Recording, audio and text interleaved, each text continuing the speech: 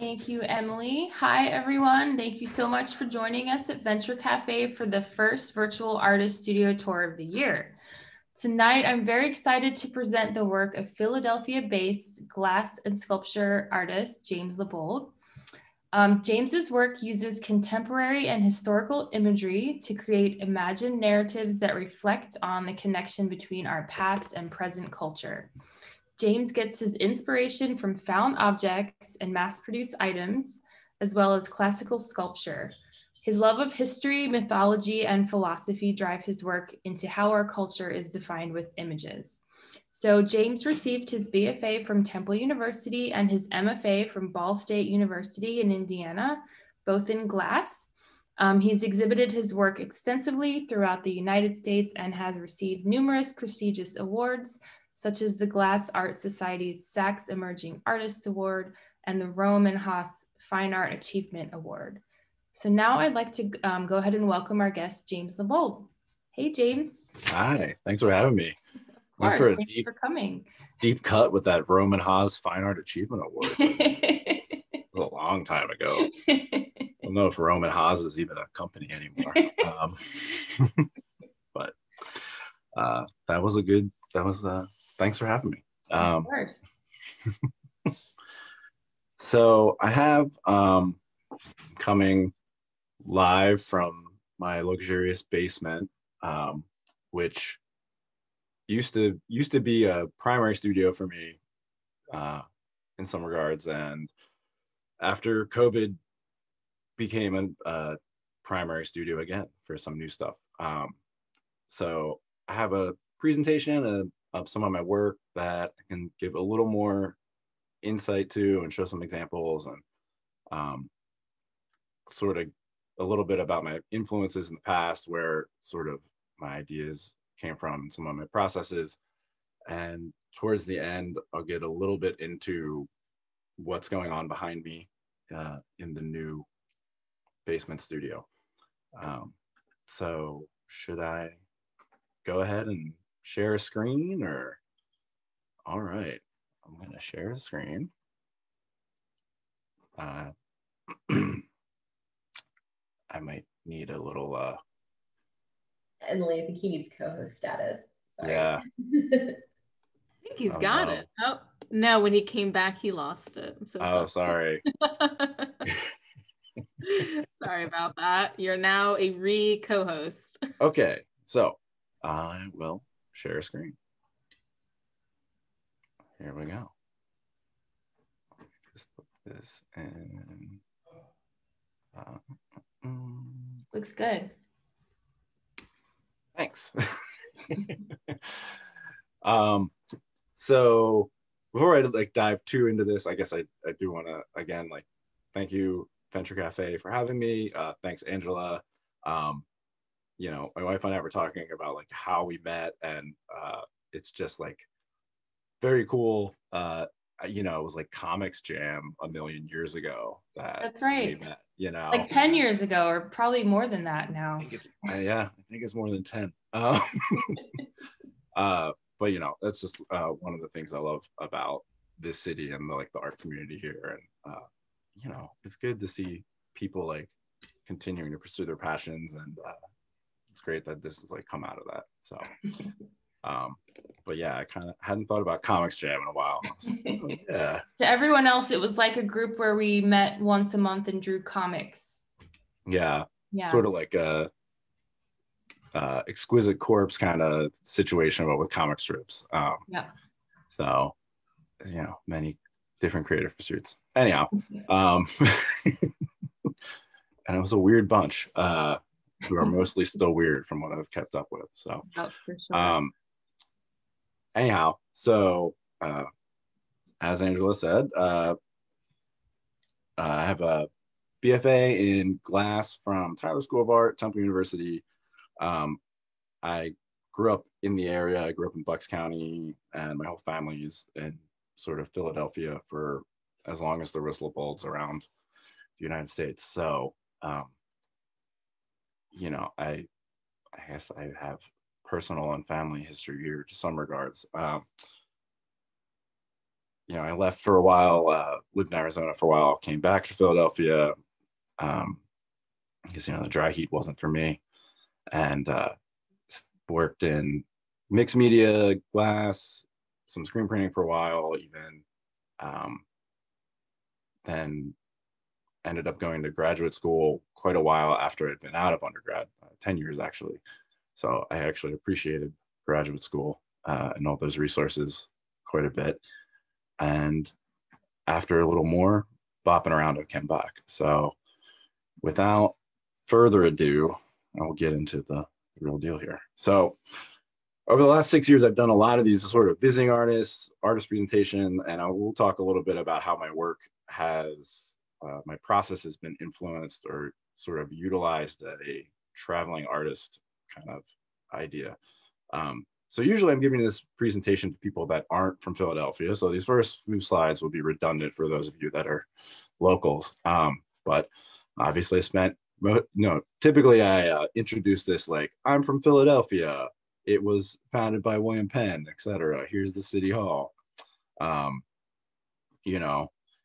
Home, birthplace of democracy, as we like to call, Independence Hall. And, obviously we all know, or anyone that's based out of Philadelphia and lived here long enough knows we're, swimming in the colonial and Revolutionary War era history. For me, I had more than enough field trips to all these sites and even family vacations to these Revolutionary War sites. And these sort of like ideas of the ideals, I guess, of the founding of this nation were really ingrained in my education, and what later I reflect on as sort of like a mythical or even like sort of a civil religious way, if you want to look at it like that. But on the other hand, we're, famous for greasy sandwiches, extravagant dressing, debatably, we don't have to get into the politics. We'll get there later. And, notoriously, famous for this Underdog movie, and which has a sculpture right next to one of the greatest museums, I think, in the world. I spent a lot of time going here as a child and influenced me early as an artist. I do think works of like Marcel Duchamp, this sort of idea, the ready-made and found object, came to influence me a lot over the years. Although my earliest inspiration to even explore sculpture came from the Rodin Museum. And, for those of you who don't know, the Rodin Museum in Philadelphia is the largest collection of Rodin's work outside of Paris. But really, I grew up in Newtown, which is in Bucks County, which is the first town founded after Philadelphia. And I guess like William Penn just ran out of inspiration after naming Philadelphia, and the new town was named Newtown. But short drive out of the city, home of Edward Hicks, who is more known for Peaceable Kingdom. So some of my early work was, I started out as a printmaker. I got interested in sculpture. I got interested in glass because it is this very immediate, reactive medium that it's very quick. You don't have a lot of time to work with it. It's hot. It's very intense, but short-lived. And I started making these sort of almost, I would say, like sort of reimagined contemporary shrines. So early on, I was always using glass and mixed media. Always a lot of found objects that were sort of supplementing. Initially, to be honest, supplementing my sculpting abilities. I couldn't sculpt everything I wanted to, but I could often find it at the thrift store. One of the things about glass that is less convenient is it's very expensive. It's not so convenient when you're not a student, when you're not working for a university. There are public access studios, but shop rental time is expensive. And when I found myself outside of school, I sort of just honed in on using the found objects themselves and continuing with this sort of shrines in a consumer, sort of an imagined consumer culture cult, if you will.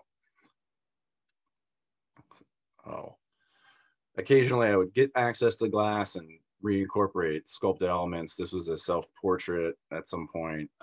It's pretty old, so the digital quality is not great, but that is a horse from behind at the center. Just real quick, can you tell us like why it's so hard to, like why glass is so expensive to make? Essentially, like any like hot glass is run out of like a furnace that is typically running 24 hours a day. So if a studio is like a private production studio, you know, for them, they really have to be, you know, making their product profitable to keep their keep the gas on. The private or sort of public access studios that you can rent time at typically start around $30 an hour for like a very small amount of access. So it sort of becomes quickly limiting to like, if you want to experiment, do you have, you know, $200 to mess around for a day? And then it sort of starts to feel like, well, if I'm going to rent time in the studio, I have to make something that I know I'm going to sell. So I should make some Christmas ornaments and vases, you know, and I've made my share of Christmas ornaments and vases, and there's nothing wrong with making things to get by. But, you know, if you're sort of working in a studio, often you'll have some sort of access as a perk. But typically, if you're not attached to them and you're just renting it, you know, it's purely the gas bills. I mean, or electric. There are shops that are running electric furnaces, but again, it's a lot of electricity that's running all day long. So it can quickly become cost prohibitive. And especially, you know, I worked at a glass studio when I was in Arizona and had Friday nights to experiment, and that was very generous of the shop owner, you know. But it was also usually Friday night after a full week of work, and, you know, inspired or not, sometimes you just don't physically have a lot of energy to get out at that point, you know.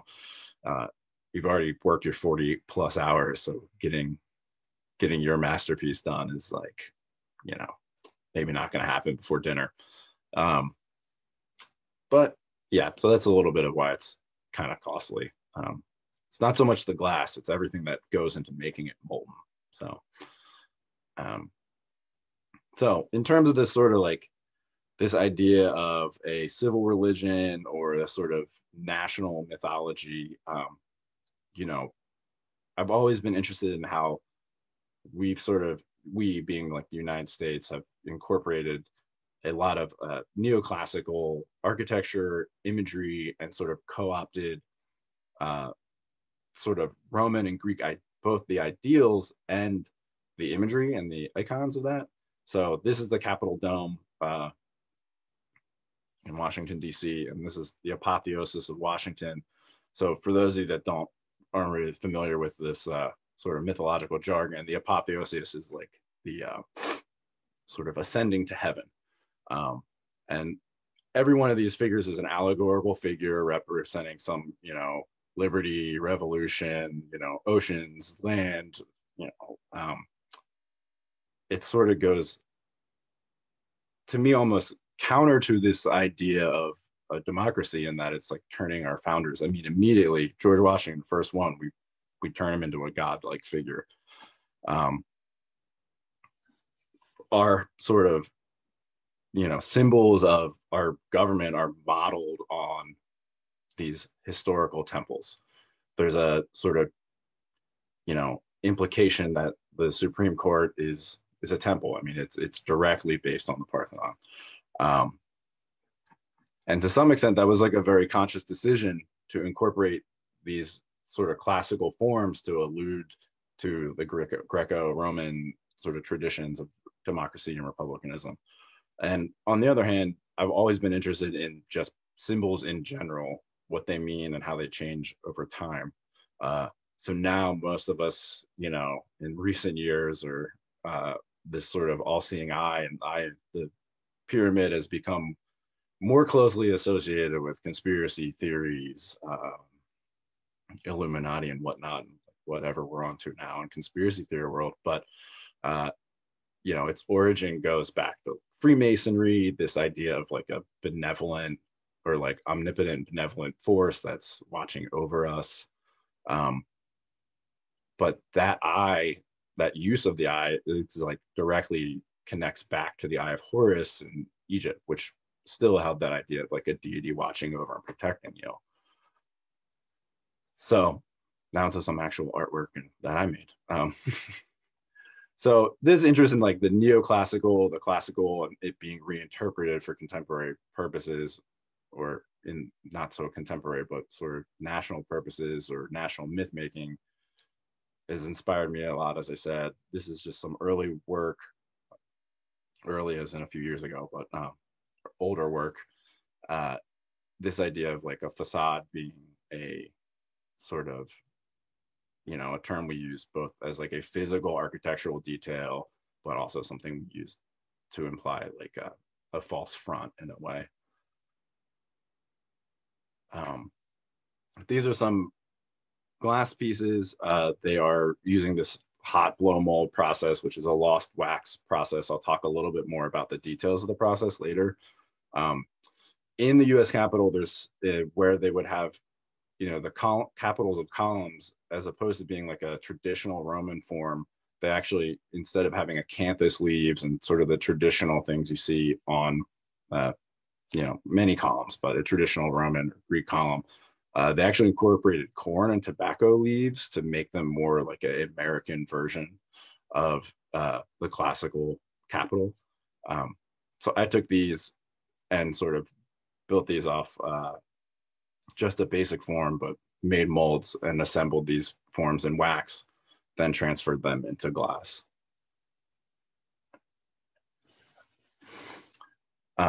So this is another sort of extent of this idea of like the national myth making, divisive ruling, in thinking about the Supreme Court and thinking about this sort of body that's sort of the final body of all, legal rulings in the US, is composed of 9 people with differing opinions and different perspectives. The female figure I found a rubber mold in the trash, which was like a mega trash find for me because I didn't have to make a mold of anything. I already found the mold. But then I manipulated that figure by adding, the traditional like blind justice attributes, some neoclassical architectural details at the bottom, and a little difficult to see from a form, but it is actually assembled. It was made in 9 sections, and there's like 9 distinct sections of it. Not that like any of it necessarily correlates, but when I made this, it was a more evenly divided court than it is now, which is why it's half red and half blue. So in my time in graduate school, I also sort of started exploring neon and had access to that. It's another thing that like I think plays with the low culture and the pop culture side of things that I'm engaged in. But I tried to sort of incorporate that into using some of the same imagery. He has looked favorably upon our undertakings is like a loose translation of what's on the back of the Great Seal on every dollar bill. It's a new order of the ages, and he has looked favorably upon our undertakings. These are a bunch of hands, and then, sorry, I don't have a great detail shot of this. All the hands are actually a set of praying hands that I divided in half and made into just hands reaching out. There's like objects from Space Race, and then like Elvis and pop culture, both like high and low. Again, this little like, beefcake guy is a big favorite of mine. He's a cake topper. So I am also very interested in how these kitsch objects are made, or like decisions like, I don't know the decisions I made and so went into making them. But at one point in time, I was able to access a bunch of slip cast molds. So molds for making ceramic pieces. And these were old production molds that I could repurpose to form wax sculptures and then form glass castings out of. And most of them seem to be from the 60s, maybe the 70s at the latest, but I have an auction junkie friend who called me up and said, I got a building full of molds, come take your pick. Luckily I found this astronaut, and I thought he had this like you know, it was clearly made during the early days of the space race. There was sort of this like confident, almost arrogant, like just something that like a sort of, you know, I made this, you know, this was like second Obama era. There was already a lot of the divisiveness that's going on now that was becoming part of national politics. And I felt like that like national pride and unity that like came out of space race era, like that was showing through in this cheesy object, you know, maybe it didn't so much exist anymore. But this was also at the time where they had stopped using the space shuttle, or they just announced it, or it was like happening. So it was this idea that like our space race had kind of petered out, and you know, fast forward a few years and we got SpaceX and all that stuff. But so I reinterpret this as an Icarus form. The wings are actually from like another one of the slip cast molds, as is the base. So,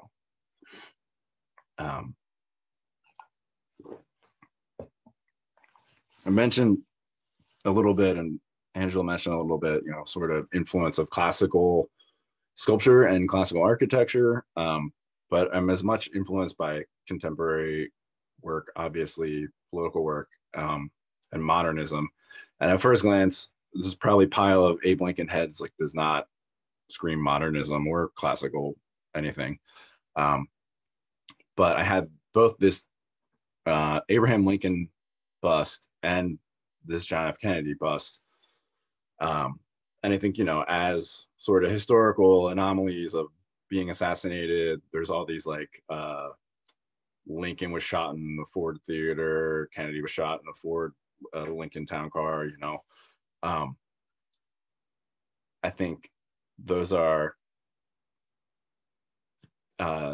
like, it's a little conspiracy theory-ish, but just by chance, I have these two heads.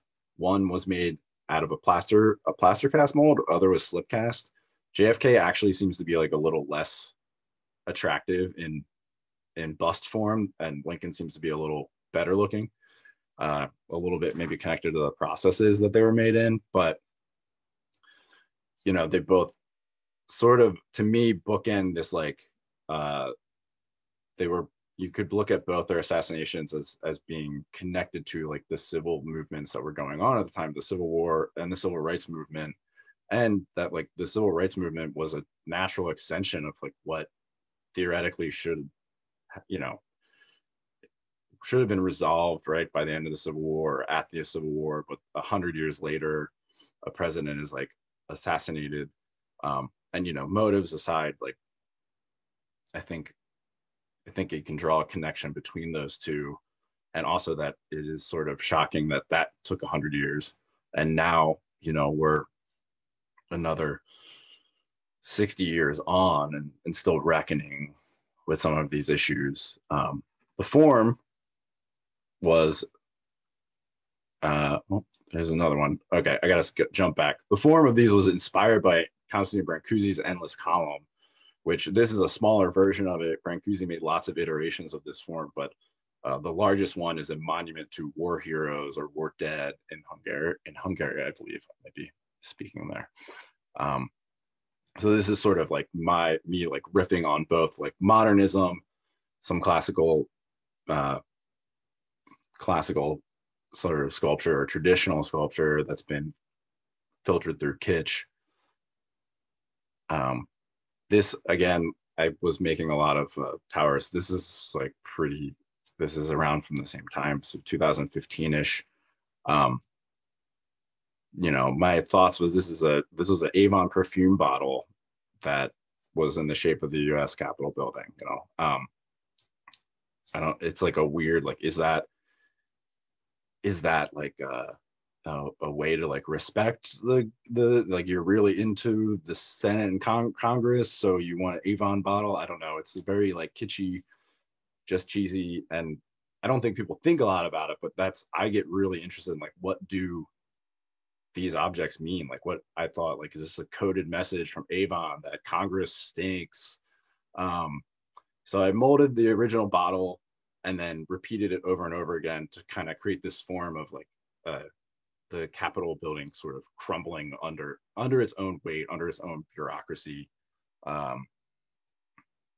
you know, things were like seemed, I don't know, that was like when they were holding up Merrick Garland's nomination back then. I don't know, like a simpler time when yeah, we'll get there. So I also like take some of these objects, especially the neon, and work them into installation. So I have independent sort of sculptures that operate on their own as just pedestal or whatever. But I do still really love like bringing found objects and fabricated objects, collaging them together. All of this is like, for me, assemblage or three-dimensional collage is a way of, filtering all these images like through my brain, spewing them back out in this sort of like visualized process of me trying to reconcile the ideals that we're supposed to be founded on, the sort of like hyper consumer culture that we're a part of, the sort of fanaticism that goes along with all of that. So, again, this was like a lot of congressional bickering, and there was always this, we have to compromise, we have to reach across the aisle, and then getting nowhere. And this is my like tongue-in-cheek little take on that. But the Pegasus, on one hand, this is a rocking horse. This is a toy, like beat up pony, but transformed into a Pegasus, but bringing some sort of imagined myth to that. Again, in like the installation realm, the myth is real. This was like several vignettes that predominantly were, found objects in neon with glass elements. I sort of viewed it as like a whole installation, but also as sort of smaller subsections. So Monumental Failure, this is like a 12 or 13-foot tall sort of obelisk, meant to look like it's both under construction or sort of crumbling.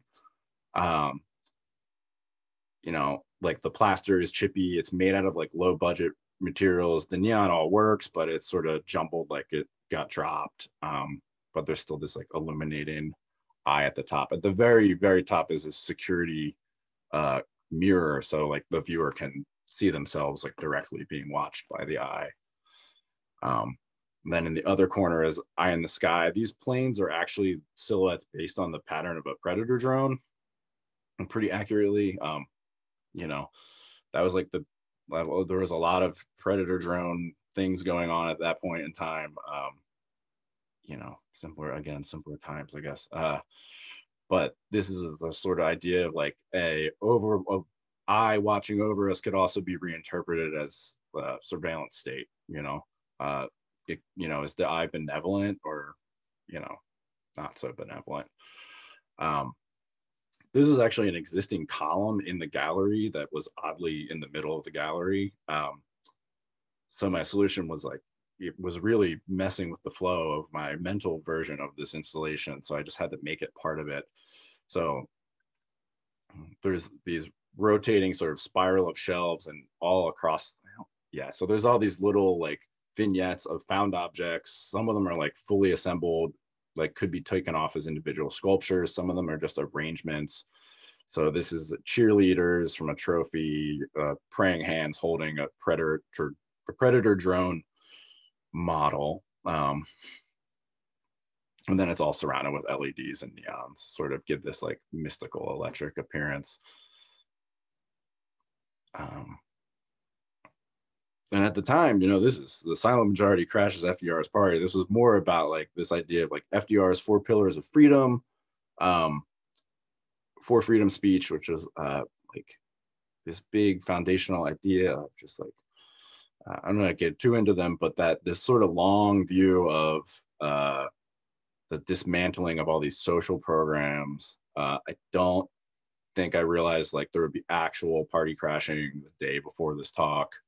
But man, I was gonna say this is like so relevant. Yeah, like I'm really like timing wise.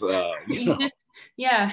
I think I made a lot of this stuff, and it was like the Obama era, and people were like, "What are you all like worked up about, or why are you making this work?" And to me, I was like, "Well, I'm looking at like the infighting and the narrative, and like where does this go?" And I certainly did not foresee the last 4 years, but You know, I wish it stayed more like imaginary, but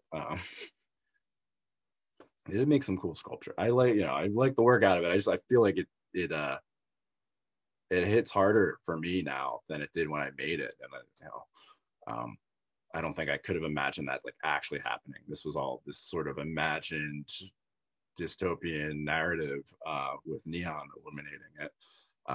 So there's like a couple of snakes in the back twisting together, fighting together. These clouds are all neon and insulation foam. There's like 4 full columns, although one is like almost non-existent because it's in shards. Well, that got in there twice. So at some points I do incorporate both the neon and blown glass like a little more closely. This is actually made with some like black light neon tubing and sensitive glass that illuminates under that.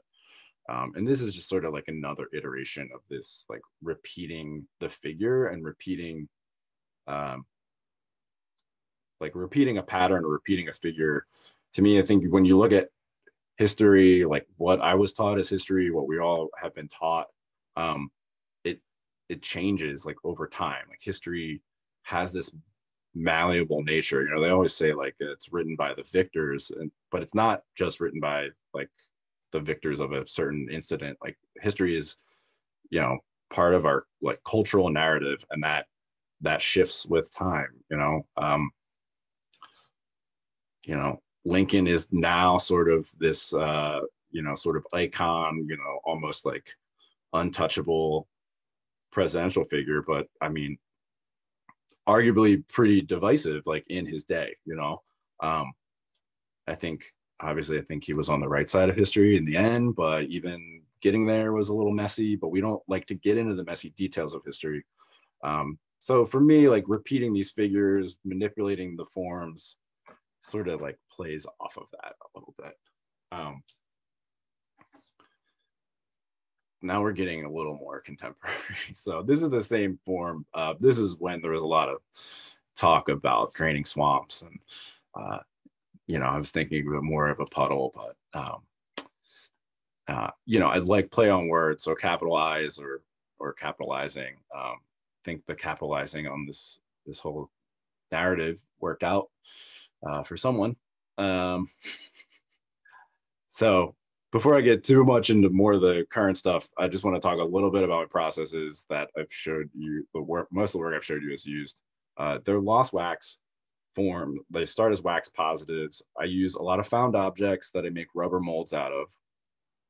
And you can see some bits and pieces laying around here. I then take those different forms of waxes and collage them together. So this is that same JFK head I used before. I was teaching a workshop in like Bavaria, Germany. So there's this like famous JFK mispronunciation where he said "Ich bin ein Berliner," meaning to say like I'm a Berliner or we're all Berliners, and he said I'm a donut in translation. So all the Germans like knew this joke way more than I had like just learned it before I went there, just doing a little research. But so there is a donut on the back of him. A lot of these were objects that I found while I was there that I was able to make molds of. And on the right is the final glass form. So that is a very bad cell phone picture, but the original piece is somewhere in Germany still, or maybe Belgium. But here's 2 others like in process shots where you can see the wax form, how it's all collaged together. And then in the end, once I have that wax, I make a mold of it. So this is a wax form inside of a mold, melt the wax out, take the mold into a glass studio, heat that mold up, pull it out. These are some students at a workshop I taught in Wisconsin. And what they're doing is blowing glass into a glass bubble into the mold. A lot of people use this process for casting. And then now there's like myself and a handful of people that are working regularly with this process, but actually blowing glass into these forms. Here's me with a bigger one. It's a lot of standing around waiting for things to cool off. So it's usually a good time to, you know, take some goofy photos up there.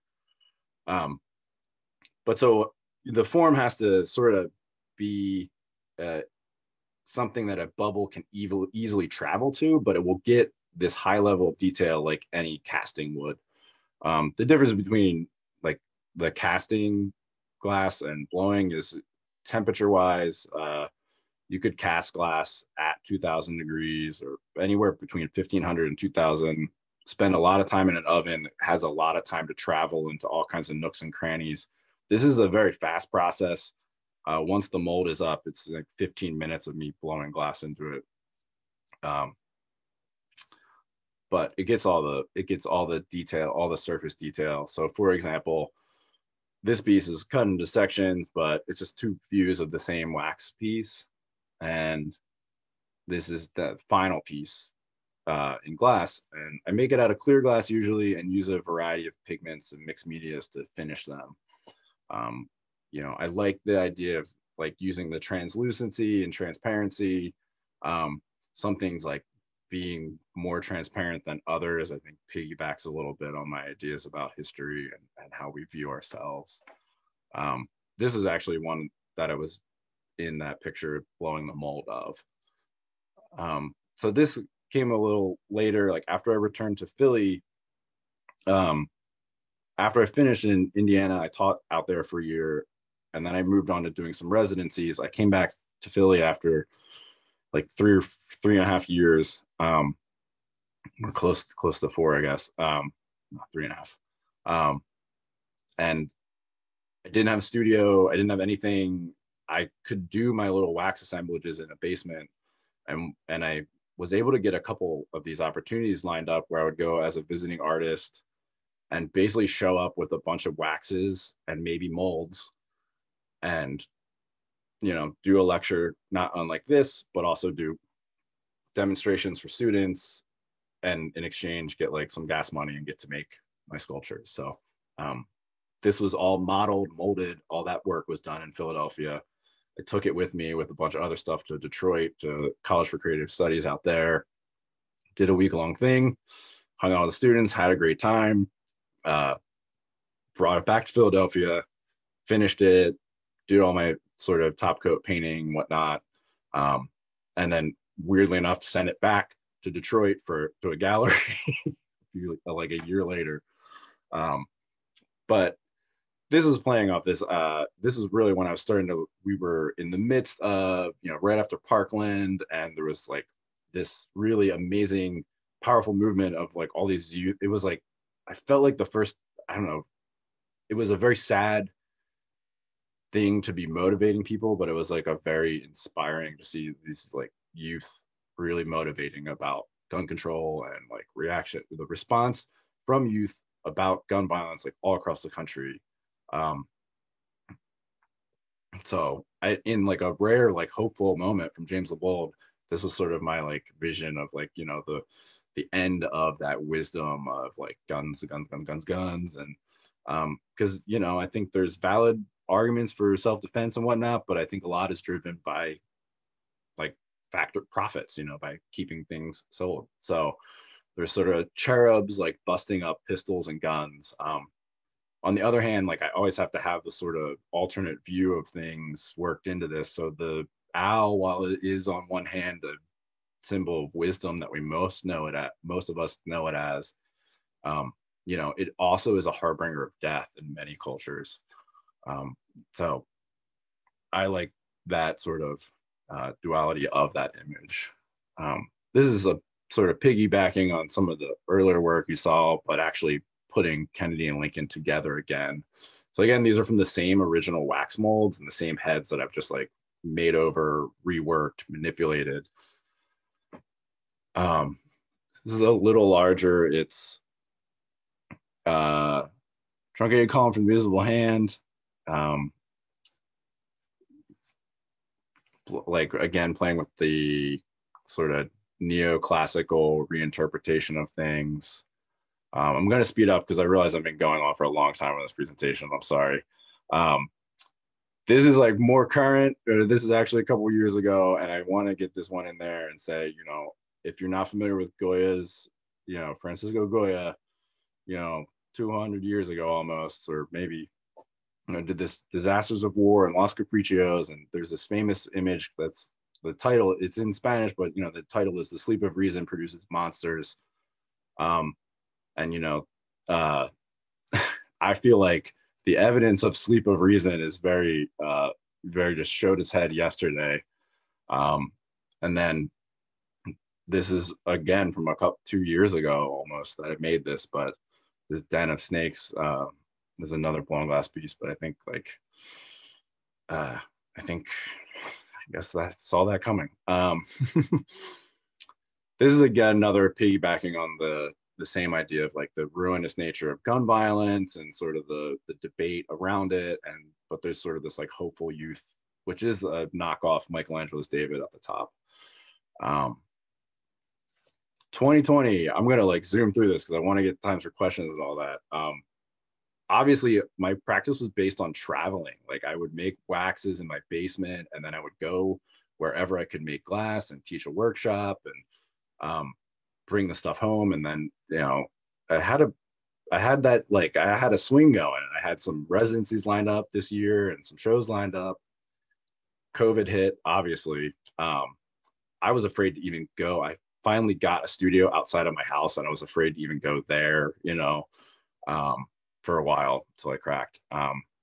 But in that time, I just decided to like get a 3D printer because I could do that in my basement. And Cliff Notes version is like 6 years ago, someone who I assisted at a residency was like, you should get into 3D, like you should get into 3D printing. You can down, like if you love found objects, you could just print like all these objects. So there's this initiative called Scan the World, which many museums around the world are taking part of, where they're offering free 3D scans of their collections. And this is just a screenshot of it, but you can find, like, Google them. It's super cool. Even if you're not into printing, it's very interesting to like open these files and inspect masterpieces like way closer than you ever would get to, right? But I'm taking their files, which this is like, they encourage remixing, reusing, many of them have completely like public domain free licensing.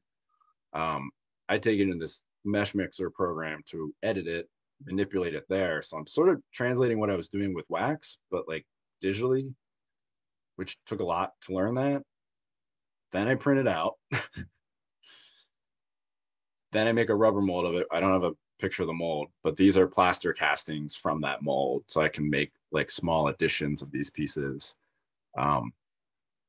Ultimately, they'll like be translated into glass, plaster, resin, like many other things. But the last 4 months, I've really just been like playing on my computer in my basement with these prints.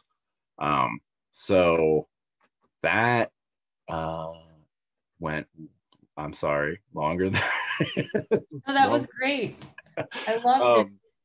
But that last piece, I wanted to show this because I am like really stoked about the 3D printing, but the events of the last few days have made me feel like I should have focused on the older work a little. But that last screenshot was, so this is like the top part of it, that piece. I ran out of that color, so this is the middle. And then I still have to print the third part, but if it was running, you guys wouldn't be able to hear me. And then assemble them and mold make. So that, yeah, I'll take some questions if there's some questions. I just have a quick question for you. So, all of your work seems to be influenced by history and politics in some way. How has 2020 kind of influenced your subject matter or what you're thinking about making in the future? Yeah. I know I kind of like glanced over it pretty quickly, but my processes are slow, like really slow. And then I added 3D printing, which like that print took like 5 days total for the 2 parts, and I think that's good for me because it gives me a lot of time to reflect on things like before I actually put that piece out into the world, and that they don't get to be just a political cartoon. Because obviously, like anyone, I'm reacting like very immediately to what's happening. And want to create things, but for me, it's like I want to jot some things down or doodle some ideas. And, you know, I do try to focus a little bit like on that historical view and the bigger, like sort of meta narratives of our like national culture and like how that ties into global culture too. I don't want it to be that I'm purely US centric, but this is where I live. And I think like this is the culture that I'm going to reflect back in the work I make. And the reflections have not been particularly like pretty in the last couple of years, you know. I think all that 2020 like isolation time, you know, between COVID, you know, all like the Black Lives Matter protests over the summer, the like what all this stuff in the last couple of days, all these sort of rising sort of conspiracy theory people coming out of the woodwork. It's so much to respond to. And I haven't made anything that's like 100% new and done in response. Like, I feel like I've started these bits and pieces. But for me, it's like a little easier in a way to start responding to it, like in a historical view or with some old things, and like work my way up to the present. You know, like it took me a long time to make like those the two gun violence connected pieces. Like that took me like a full year after Parkland to even have those like ready to really display, you know. Because I want to be like thoughtful about it. I want to be timely about it, and just considerate about contemporary issues, and especially sometimes when the landscape's changing like so rapidly. You know, it's, are you going to make a sculpture about like some event that no one remembered 2 days later? I mean, I think some events we know will be going down in history from the last 48 hours, but yeah, I'm trying to take my time. There's a lot to take in. It takes a lot to process things too. So yeah. Like James, my name's Margarita, and I'm a ceramicist. So I've done years of bronze. So I really, really appreciate your process and the time. And this time that we're living in is beautiful work, and the symbols in it really hit home. So many of them. But this time is such a time of reflection. This year that we've all been we're coming out of, and everything has felt really slow for me too. But I feel like the world had to stop for a moment and hopefully it to wake up. But that time thing has really hit me, and my work does take a long time too, but I really feel you and hear you, and taking some time is good, you know. Yeah. And it's important, but I can't wait to see what you will be doing. Really exciting work, and really beautifully crafted. Oh, thank you. Yeah, I don't talk a lot about it, but you know, glasses and this like craft media history, just like ceramics, and there's this element of like it would be so much easier to make this out of another material. But when you work in glass like you, or you guys, when you work in bronze, you make the thing like 7 times. It's like, yeah, it's really something. It's definitely a seasoned process. So yeah, I think it's good for me though. Like it does slow me down, and I need to learn through epic failure. You know, like I really don't. I don't think unless I waste, you know, 100 hours on something, then I'll like learn a little bit of a little piece of information for the next one. Because I think the failure is important, but I do like appreciate, you know, there's a craft, like a lot of craftsmanship goes into it. And yeah. On the other hand, I love, you know, slapping some neon on like rocking horse I found in the garbage. You know, that's like not well crafted. when it's a little bit faster.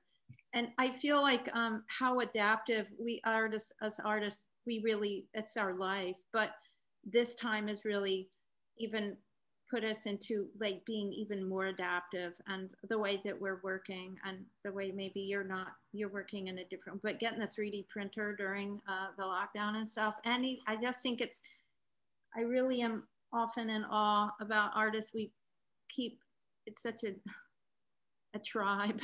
Yeah, I mean, I think it's like you find a way, right?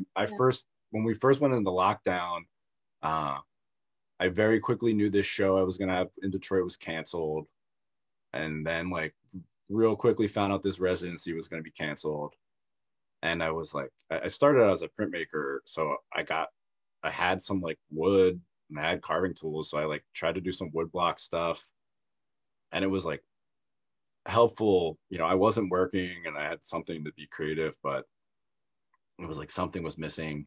And I was like, I knew I wasn't going to make something about like what was happening every day, but it was important to me to like have a creative outlet, especially once it was not my day job was shut down. So I was like, I can just doom scroll for 16 hours a day, or I can try to make some art. I gotta say, I'm glad I got the 3D printer, but I definitely bit off more than I expected to with that. I thought, hey, I get a printer and it print stuff, and then, oh yeah, I have to like learn all these digital modeling programs. And of course, by that point, I was back at my day job. We were allowed to be open again because it's like manufacturing, and I was like, man, I had all the time in the world 3 months ago to learn these programs and watch tutorials all day. I blew it. They have ceramic 3D printers too, Yeah. There's some people that have been doing some of these ceramic 3D printers and blowing glass into things that are ceramic 3D printed. The MIT made a glass 3D printer, and they just look like really funny blobby vases. They're like very beautiful, but they like, it's very impressive that they made it, but it's like but 3D printers are so slow, so how would you like get the glass out in time? It's like because the 3D printer does heat up filament and like squish it out of nozzle, right? So it becomes molten. Yeah. So the glass, like there's like a furnace with a plug that is like the nozzle at the bottom, and then a bed that moves around and like takes the direction. But I mean, they're beautiful objects, but it's like, all right, guys, you got like a lot of work to do before, like, you got first glass 3D printer, but you got a lot of work to do before it's like printing anything other than some lumpy vases. The ceramic ones are already like, they're moving pretty advanced. James, you should look up the work of Bob Arneson. He's a San Francisco based, he's a pioneer in ceramics. Oh, I know him. I mean, I don't know him personally, but I love his work. Yeah. He's so irreverent. And I think that I was thinking about him with looking at your work. Yeah. I love his work. It's like just that humor, but like culturally, like, sort of like it's snarky, but it's like on point and beautifully made. Yeah, I'm a big fan. Cool. So just real quick, I know we're coming up on the end. Does anyone else want to ask James a question or have any comments?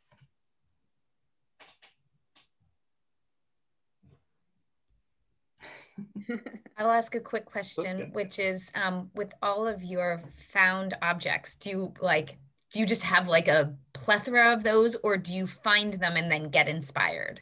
I usually like find things that I'm very excited by, like the owl that I also use for like the Trump body.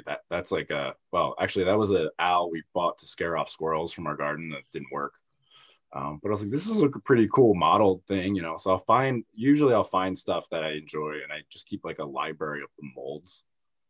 So I make molds of them usually pretty quickly if I know it's like a object I really wanted to use in some way. And then usually I clean them off, and some of them I've kept around, but a lot of times I just give them back to thrift stores. So I just put them back in like the thrift store cycle from whence they came. But every once in a while I find a thing that's like, I got to go, like, it really inspires the piece. Some of the pieces start with like they're coming from a specific viewpoint. I'm looking for the pieces to work with it to make the collage I want, and other pieces really do come out of an object.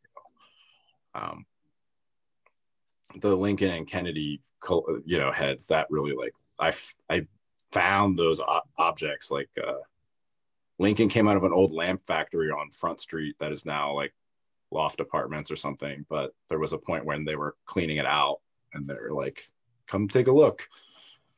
And Kennedy came out of that collection of slip cast molds, and both of those, like when I found them, I was like, all right, I gotta make a mold, gotta do a thing. And then I found Kennedy after I had the Lincoln. And when I found they were the same, like pretty close to the same size, that was when like, okay, like work using both these and combining them like has to happen. You know? I'll keep you in mind if I ever find any good molds. Yeah. So are you in Fishtown?